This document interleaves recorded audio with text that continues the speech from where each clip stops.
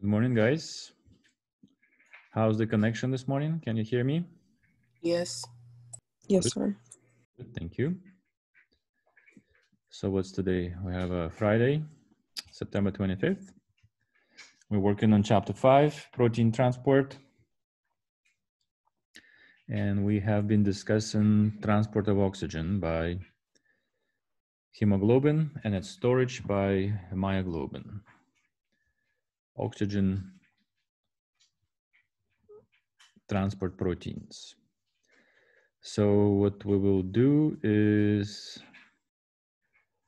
we're gonna pick up from where we ended last time. That was carbon monoxide poisoning. Yeah, let's start with this one. Let me share the screen. Let me share the screen.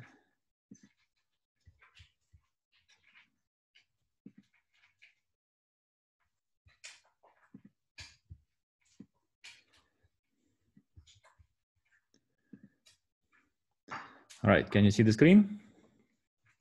Yes. Good. So, so just to remind you, this is how oxygen would bind to, for example, myoglobin. Remember, in myoglobin, you have 8 alpha helices, right? Alpha helix segments named A, B, C, D, E, F, G. And iron will be located in the heme, right? In the heme, you can see the sphere here, right? And there is one of the key histidine residues. Remember, histidine has a nice nitrogen with a lone pair, right? That would bind to iron and keep it in place. So iron will have 6 coordination sites, right? So 4 will come from the heme, inside the plane of the heme, 1 from the nitrogen on one side, and 1 from the oxygen on the other side. And so this will be the plane of the porphyrin ring system. So one of the things to consider is that oxygen is not the only small molecule that would bind to heme, right? So iron as a metal will bind to a lot of non-metals. And one of them is, unfortunately, is the cause of severe poisoning by carbon monoxide. And you can see here that carbon monoxide binds heme over 2,000 times better than oxygen. But if you put that in the pocket of myoglobin, for example, that binding affinity decreases to about 250 times better. Still better, 250 times, but not 20,000 times, right? And so because of that, carbon monoxide is highly toxic. It competes with oxygen and blocks the function of myoglobin. Basically, you can see all the myoglobin in the body, hemoglobin and mitochondrial cytochromes. All of these will be saturated with carbon monoxide. And so there'll be no binding site for oxygen. So why did that happen? So what happens here is, let's put the lone pairs. Let's put the lone pairs on carbon monoxide, for example. Carbon monoxide.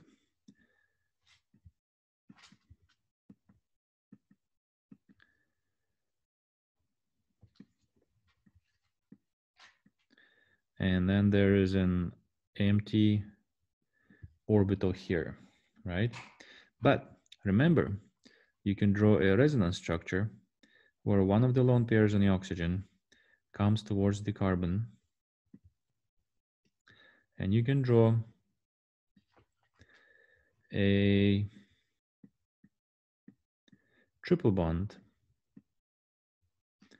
in such a way that the lone pair remains and you get a negative charge on the carbon, positive charge on the oxygen. And this lone pair is directly linear with the rest of the molecule, right? So you can see why this is such a strong lose base, right? Because of the negative charge on the oxygen. And so carbon monoxide binds in a linear fashion, and oxygen will bind in a bent fashion. And the geometry is important. Remember I told you, if you have heme by itself, it's 20,000 times, right? We just saw that, 20,000 times. But if you put this in the pocket of myoglobin, and the pocket will look something like this. So let's say this is the pocket, goes like that, comes back, goes around, and so on and so forth, and like that. Now imagine the same pocket, only carbon monoxide now doesn't fit in there. Carbon monoxide doesn't fit in there. So that could explain why when you put this, let's say this is hemoglobin or myoglobin. Let's put myoglobin.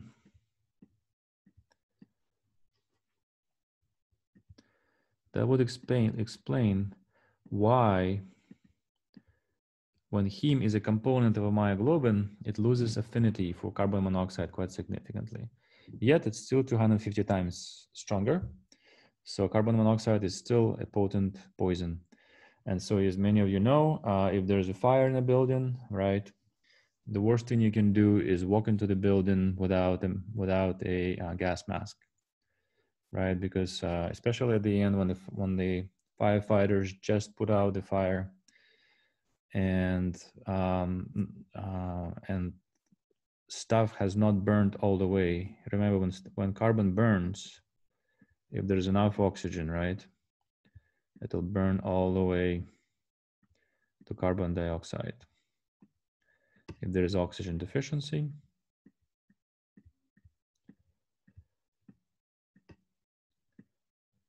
right, then it'll burn to carbon monoxide. And so the end, when the fire has almost been put out, you generate a lot of carbon monoxide, and that's what's present in the atmosphere of a burned building. So don't go inside without a gas mask.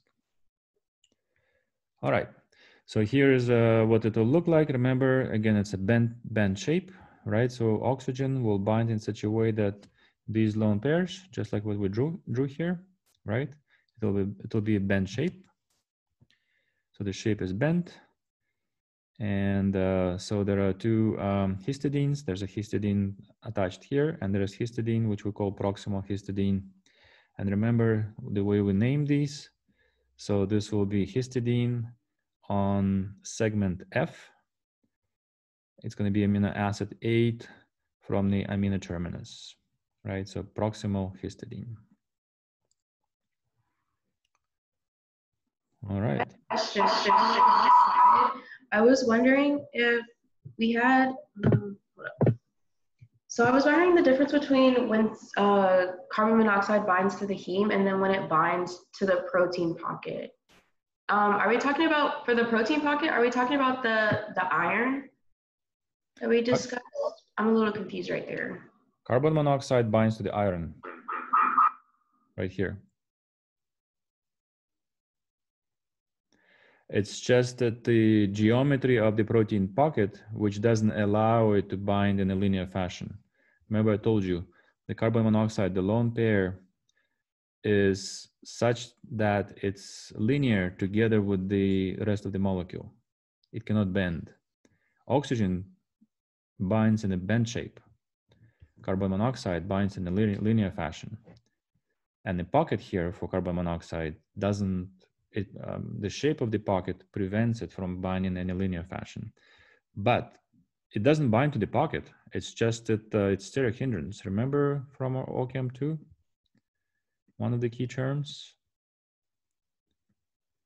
If you have taken OChem 2 with me, I would have emphasized this 500 times. Steric hindrance. Right? So we're not talking about some kind of interaction between carbon monoxide and the pocket. per se, attractive interaction. We're talking about just the geometry, steric hindrance. Does this make sense? It binds to iron only. Yes, thank you. It binds to iron only. What is meant by the protein pocket? Protein pocket, that means is that there is a cavity within the protein that is not occupied by anything. And so a gas, for example, can slide in. So is that basically where the myoglobin goes in with the heme to give away the oxygen? Well, just think about it. So, so remember, so let's say this is your protein, right? So here you have all the various hydrophilic amino acids on the outside, right? All the polar amino acids which interact with water. What do you have inside? You have hydrophobic amino acids, right? And inside of the protein, you have all the hydrophobic amino acids. And they are occupying as much space as possible to exclude water. But it's possible that sometimes these hydrophobic residues leave behind pockets like that. So in other words, it's a space which is not occupied by any amino acid. And that's where, for example, small molecules like to bind. Small molecules or gases like to bind. Oh, okay, so that's kind of where the heme is located partially, so Well, that the oxygen can bind in that location. Well, heme, yeah, there's space for heme, obviously, for the space created for hemes, for prosthetic group, yes. Okay. All right, let's move on. Now, so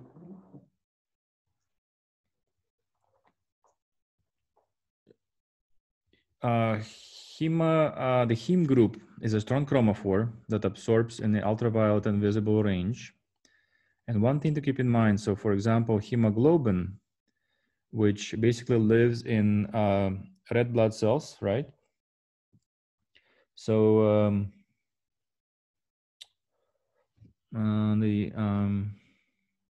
the precursor cells, I don't know if we need to know such level of detail, but precursor cells are known as hemocytoblasts, but they give rise to erythrocytes. Okay, so hemoglobin.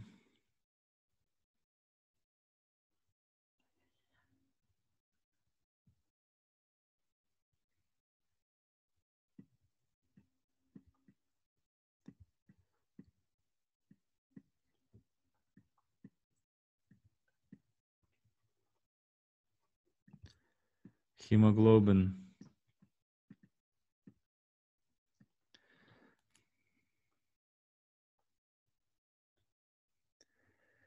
constitutes 35% by weight.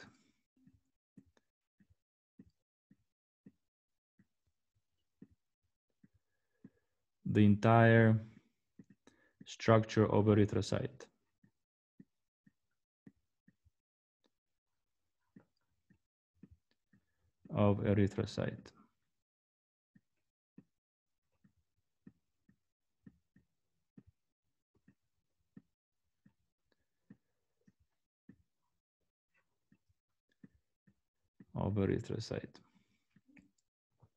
And so when the oxygen is not bound to it, it's in the ferrous form, iron 2+. It's without oxygen. It has intense SORAD bands. So SORAD band basically it's an intense band in the blue region of the spectrum at 429 nanometers.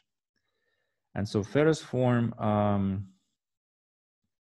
Now, when oxygen binds to it, it changes the electronic properties of the heme and shifts the position to 414 nanometers. And so this can be monitored by UV-vis spectrophotometry. So deoxyhemoglobin, which is basically hemoglobin in erythrocytes in venous blood, right? So the blood going towards the arteries, or toward the heart. So in venous blood,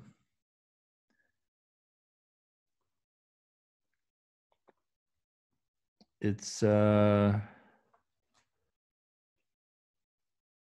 hemoglobin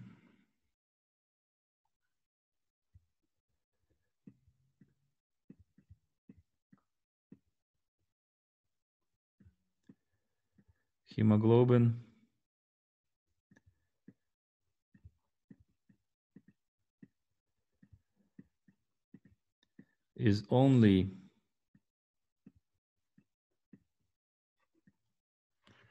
64% saturated.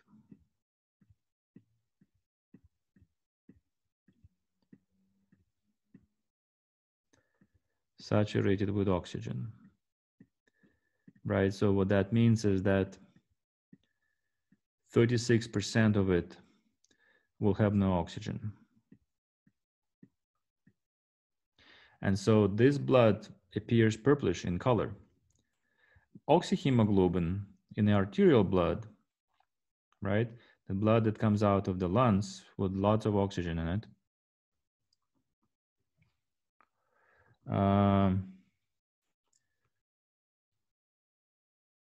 is 96% saturated.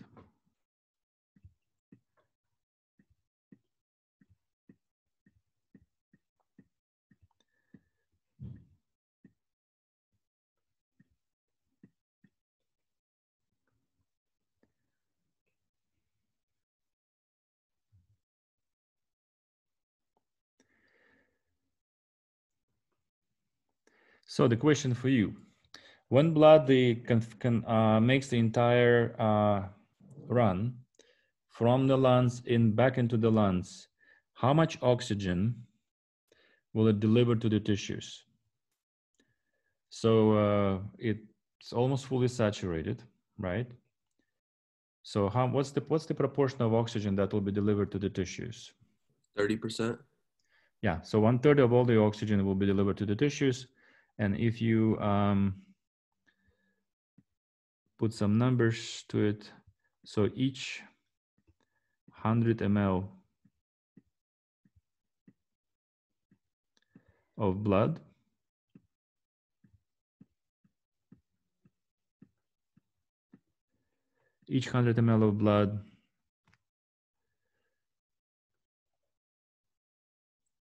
will deliver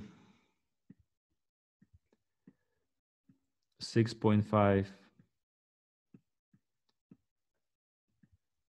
milliliter of oxygen. Just to give you an idea of how much oxygen is carried to the tissues by the hemoglobin and erythrocytes. And erythrocytes, keep in mind that erythrocytes are very interesting cells. In their maturation process, basically they lose all the organelles. So we talked about all the organelles inside the eukaryotic cells, right?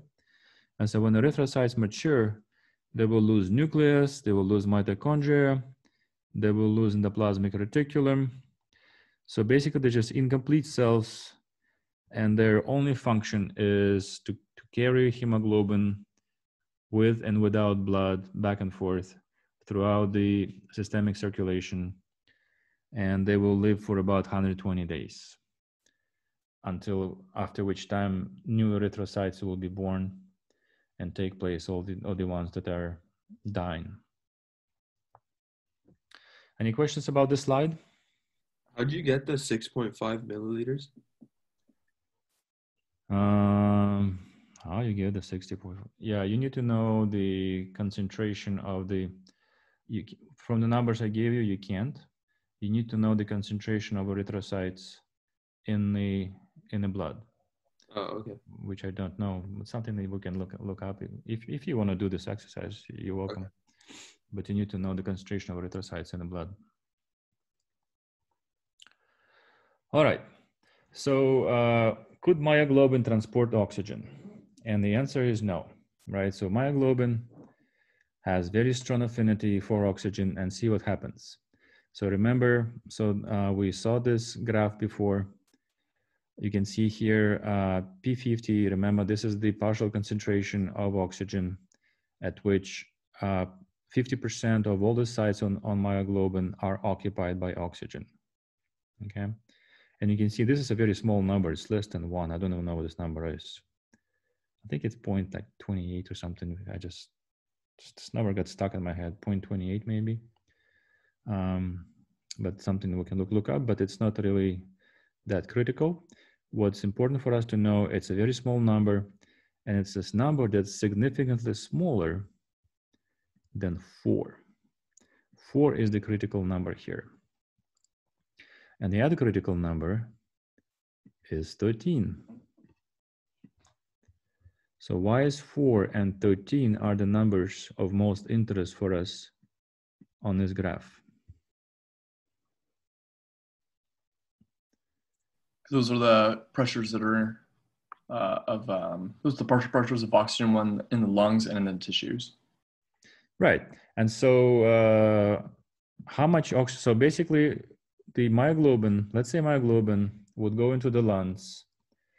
The partial pressure of oxygen there is 13 kilopascals.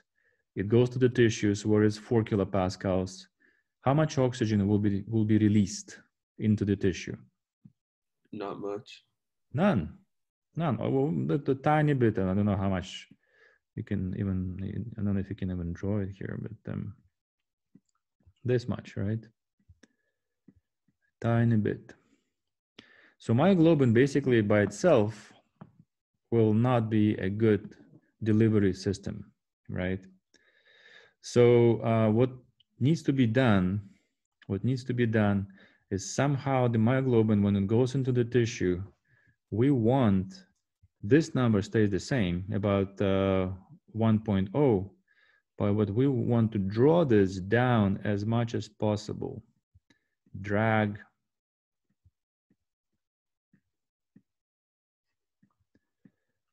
down.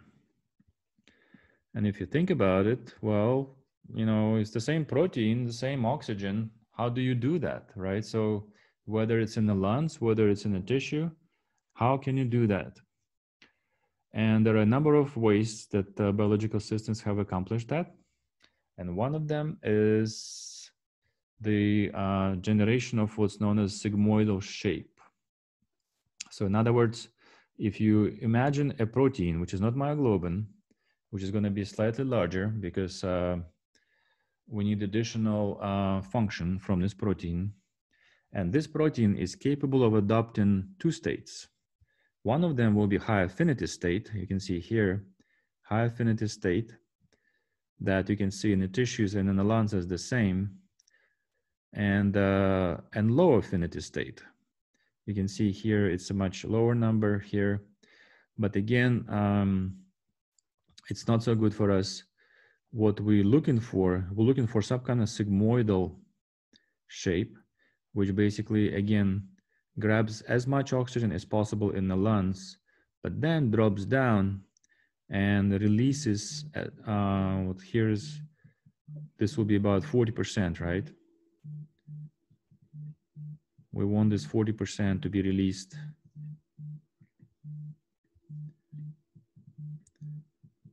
in the tissues. Does everybody see where the 40% is coming from?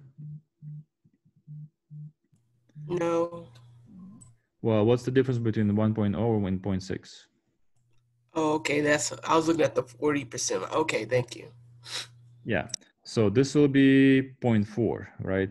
0.4 fraction. So this is the 40% we're looking for. If we can get a protein with this kind of sigmoidal shape, then we should be able to drop 40% in the tissue.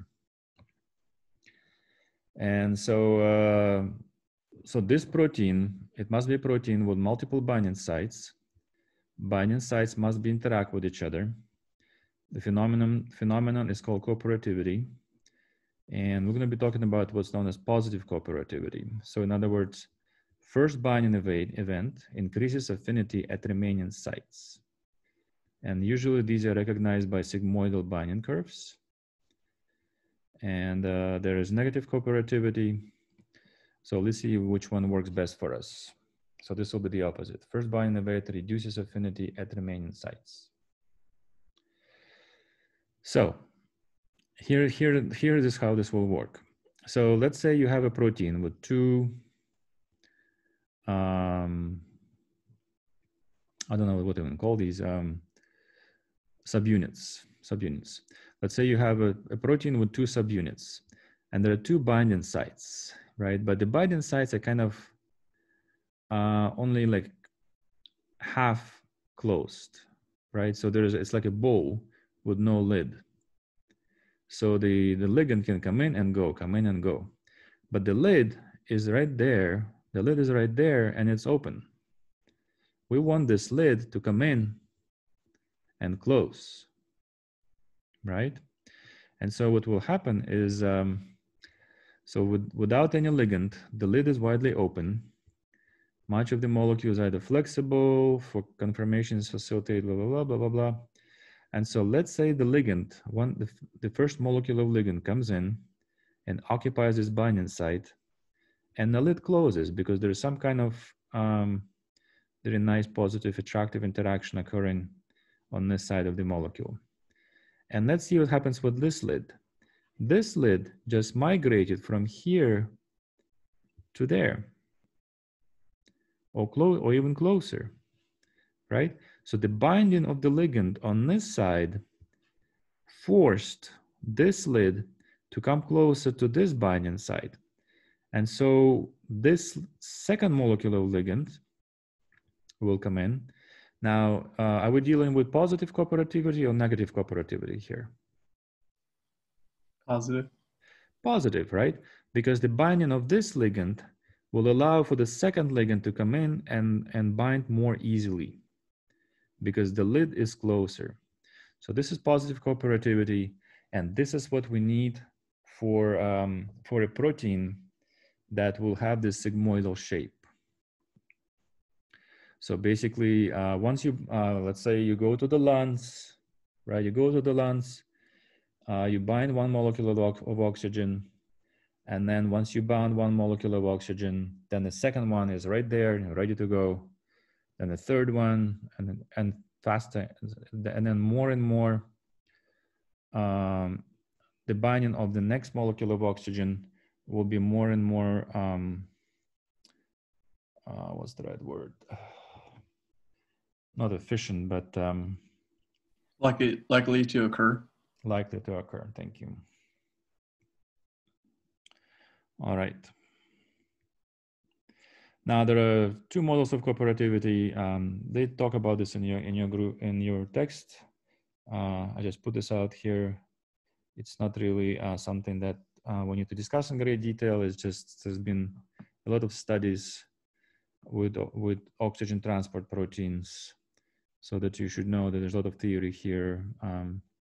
So for example, concerted cooperativity, here when one molecule of ligand binds, let's say there are 4 subunits, right? One molecule of ligand binds, and then it's all or nothing. Nothing happens, or each of these 4 subunits change shape and are ready for the next molecule of ligand. And it's more likely to occur when it's square rather than a circle, right? And so 2 ligands, even better. 3 ligands, even better. But you can see here, so going from the circle to the square is the favorable event, which will allow for the ligand to come in and bind more easily.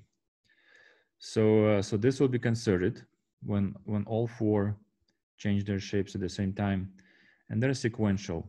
When you have all circles, but then one will change, another will change, third, and a fourth. right? And so, and obviously the more ligand binds, the more effective this process is. So one ligand binds, and then this changes shape into the square. And because this has changed the shape into the square, the adjacent one is more likely to change into the square and more likely to bind the ligand. Now we have two ligands. This is more likely to change into the square. It changes into the square and binds the ligand. Or it binds the ligand first and then changes into the square. So the order can be different. So these are all different possibilities.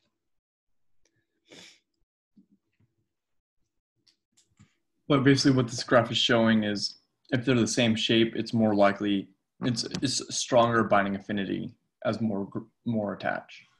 Yeah, so the ligand binding we can change shape and more easily, and the change shape will make the ligand bind more easily too.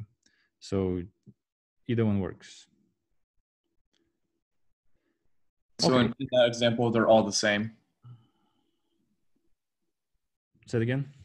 So in this example, then they're all the same, Yeah. like equal Okay. in affinity. Yeah. Okay. All right. And usually this is known as allosteric regulation. Now, let me see.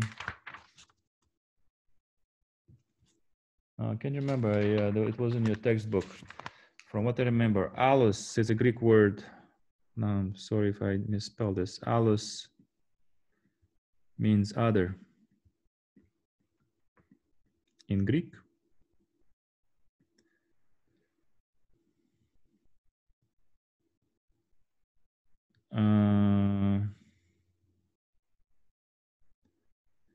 And steric means steric. Hold on a second.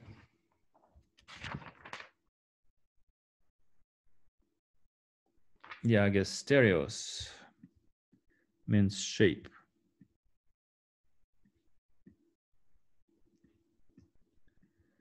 Means shape.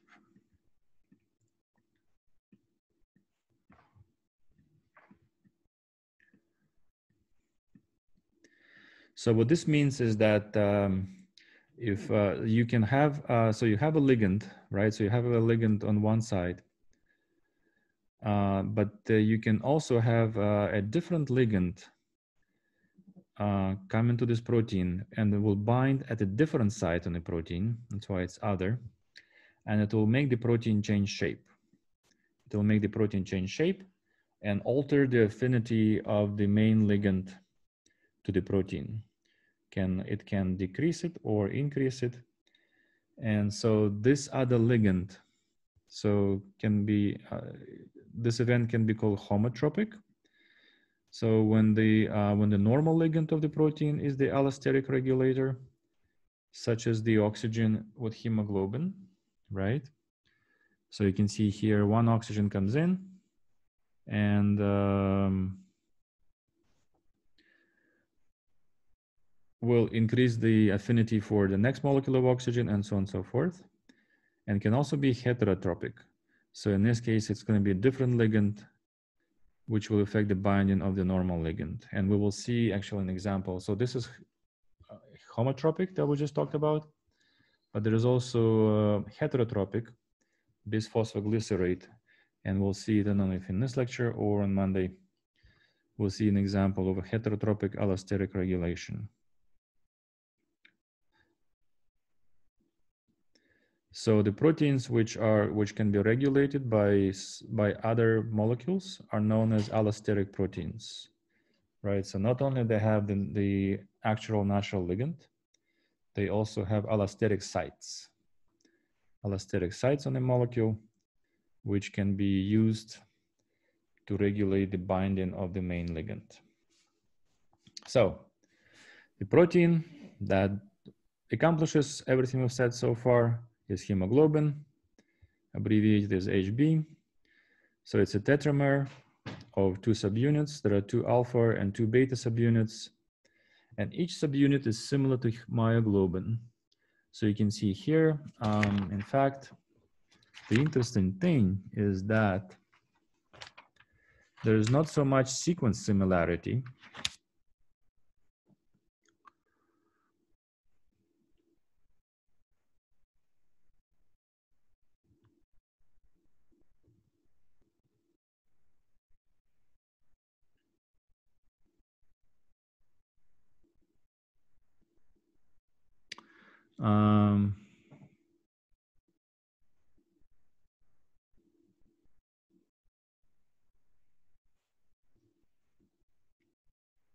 So for alpha and beta, so the amino acid sequences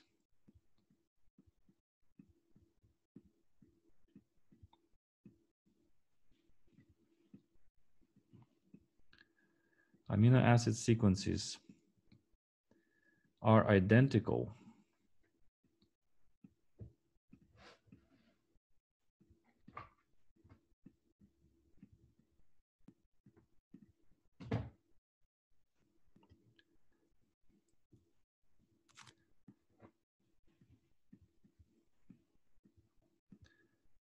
At only 27 positions. This is actually quite amazing. Only 27 positions.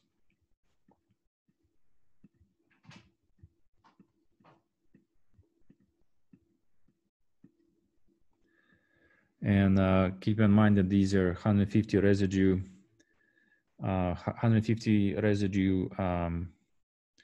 proteins, right? And so, but you can see that, for example, this is beta subunit of hemoglobin, right? One of the beta subunits, and this is myoglobin, and they look very, very similar. So it's one example of how even though the primary sequence of amino acids can be quite different, the proteins can still adopt very similar three-dimensional structure. Sorry, I'm a bit confused with that. So you said that the amino acid sequences are identical only at 27 positions. Are those 27 amino acid positions in the chain? Yes. Okay, I see. So after that, that's where they differ. And all the other ones are different. All the other ones are different. So now in the text, you have a whole bunch of figures showing different projections of hemoglobin with the 4 subunits, 2 alpha and beta subunits. You can look at those. I looked at those. I didn't really get much information out of them. So if you find something useful, you're welcome. But I will obviously not test you on those because I didn't really find anything useful. So and obviously I will give you this weekend, maybe not even this, maybe on Saturday evening, I will send you the pages to read from the textbook in preparation for your test. All right, so hemoglobin, so the alpha subunit, 4 subunits, and it turns out that, remember I told you about the sigmoidal shape? So we want a one state where it binds to the oxygen very strongly. And that state, do we want that state to be in the lungs or in the tissues? Tissues? Think about it. So you want hemoglobin to have very high affinity for oxygen. In the lungs. Lungs. You want it to be in the lungs, so it can absorb as much oxygen from the lungs as possible. And so we call this tense state, okay? So more interactions, more stable. No. We call this relaxed state. So more stable, high affinity for oxygen. And in the tissue, we want it to be in a tense state, right? So we want lower affinity for oxygen so the hemoglobin can release that oxygen into the tissue. And what we want, we just discussed, we want oxygen binding to trigger this T to R conformational change, right? So we wanted to go from tense in the tissue to the R, relaxed, in the lungs, so it can absorb as much oxygen as possible. And so, so there is a, now how it's accomplished, it's still being studied. As I mentioned, there are a couple of figures in the text that they put, which I still didn't find quite convincing, but there's still a lot of research. But the idea is that there's some, what I want you to get from this is what's on the slide. So basically, the transition from the T state to R state involves breaking of ion pairs.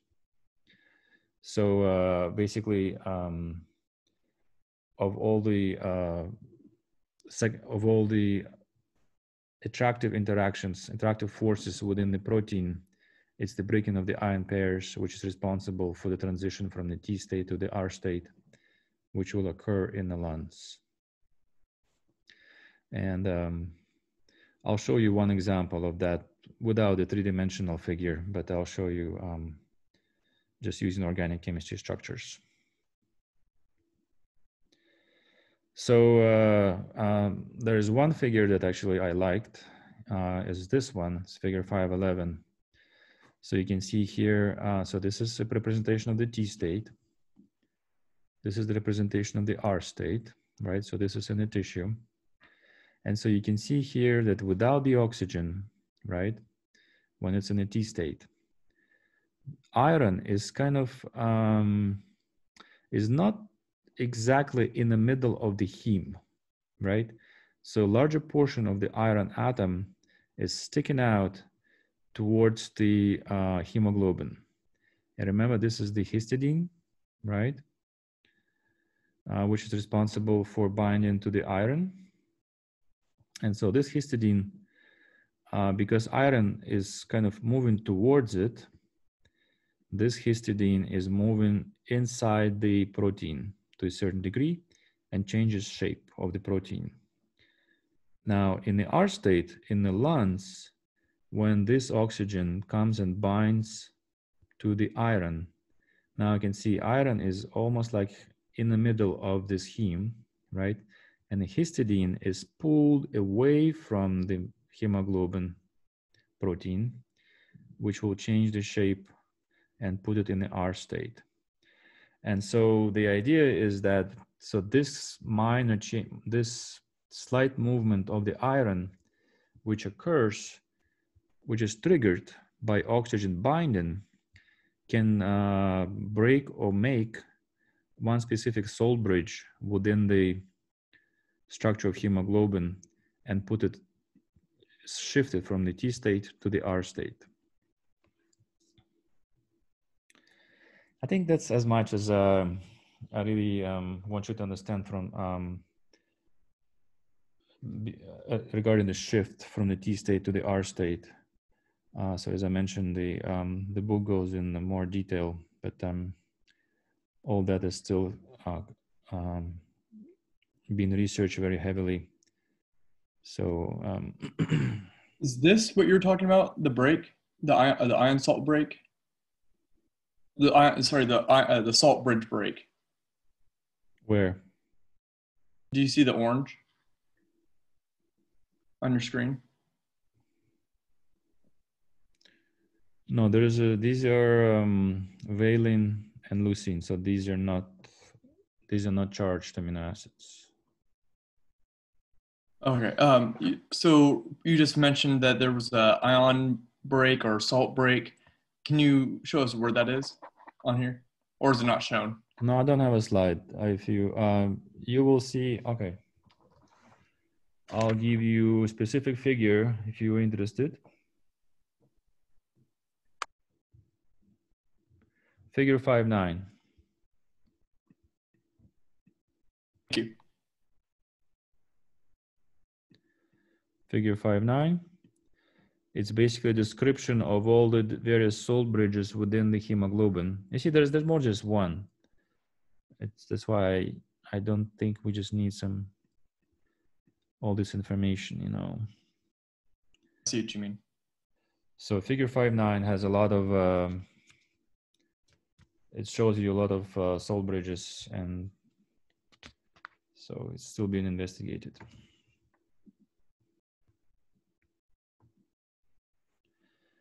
All right.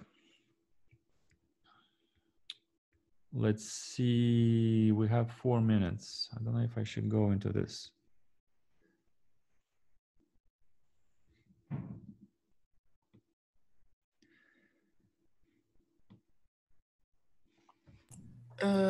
Professor, I have a quick. Yeah, ask me questions because I don't want to start now. The acidity is very important for to describe because tissues are much more acidic than the lungs, and the acidity contributes to the oxygen affinity for hemoglobin, so-called Bohr's effect. And I don't want to start it right now because we don't have much time left. So in a few minutes that are left, just ask me questions. So I think I'm done with the slides for now. Okay. You said we need to know the concentration of erythrocytes in the blood. Did you say that earlier? Well, that was a question about one of the numbers I gave you. I mean, I didn't ask you to calculate it, but if you want to, go ahead. Okay, so it's just kind of one of those, if you want to know about it, we don't have to for the test. No. Okay, thank you. Anything else?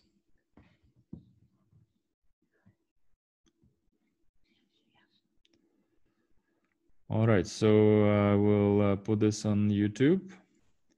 Now, homework, remember guys, homework is due right before the test, right on Wednesday. Saturday night, I'll send you pages to read in the textbook. Are there any other questions? Yeah, for the PowerPoints that are online, would you be able to upload the annotated ones as well?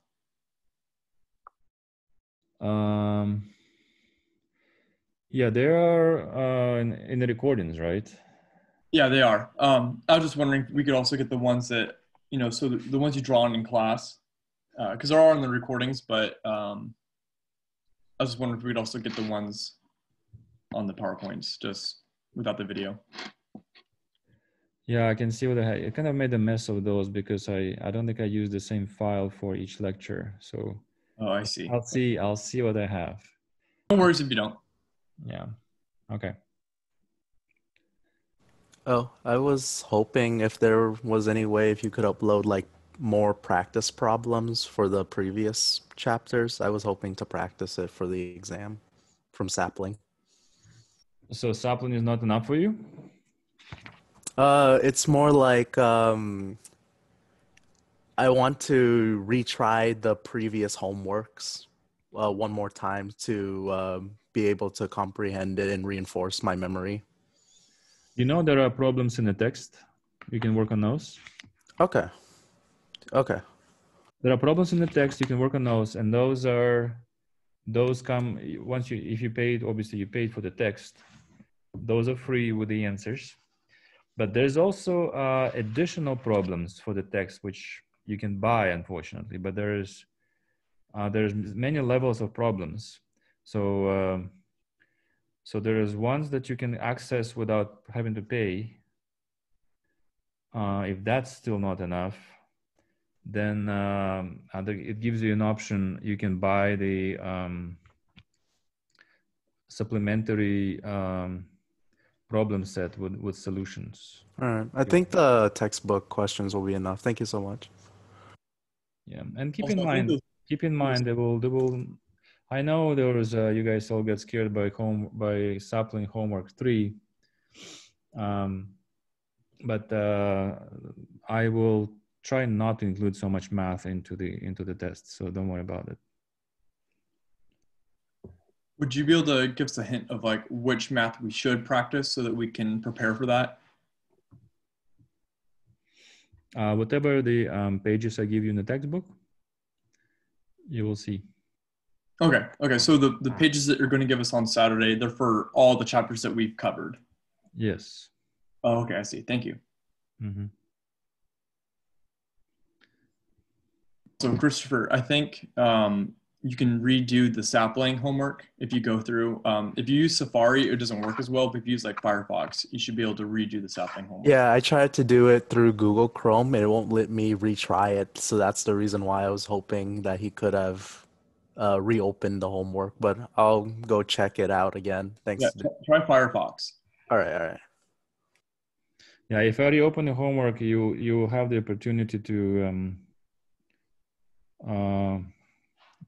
get more points, which you shouldn't be able to. Yeah, I understand. I just was hoping to retry like a practice version of it, but okay. I'll try the Firefox. Okay. All right, guys. Have a good weekend. Stay healthy. I'll see you on Monday. Thank you.